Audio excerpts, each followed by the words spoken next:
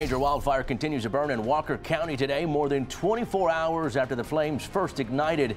The Game Preserve fire started yesterday afternoon off of FM 247 and FM 2989. That's just southeast of Madisonville. Good evening and thank you for joining us. I'm Bill Barajas. The fire has prompted a massive multi-agency response from fire crews. KPRC2's Corley Peel is live in Walker County now, where a command center has been set up. Corley? Bill, this is an all-hands-on-deck situation right now, and we just got an update from officials, and right now that fire has spread to 3,800 acres and is 20% contained. Now, on our way up here, we saw some signage on 45 North alerting people to use alternate routes and to be aware of smoke and fire danger. I spoke with Texas A&M Forest Service, and they say there is a possibility that it could be closed if it was a safety issue, but right now 45 is open.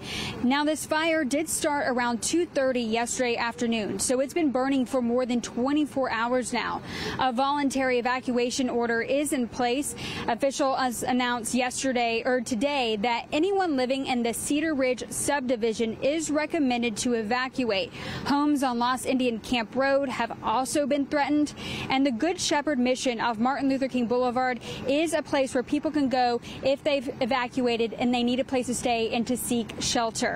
So as of right now, no homes or structures have been damaged and no one has had any injuries, according to officials. And right now, the cause of this fire is still under investigation, but officials tell us this could take days to put out. We'll continue to keep you updated as soon as we know more. Reporting live from Walker County, Corley Peel, KPRC 2 News.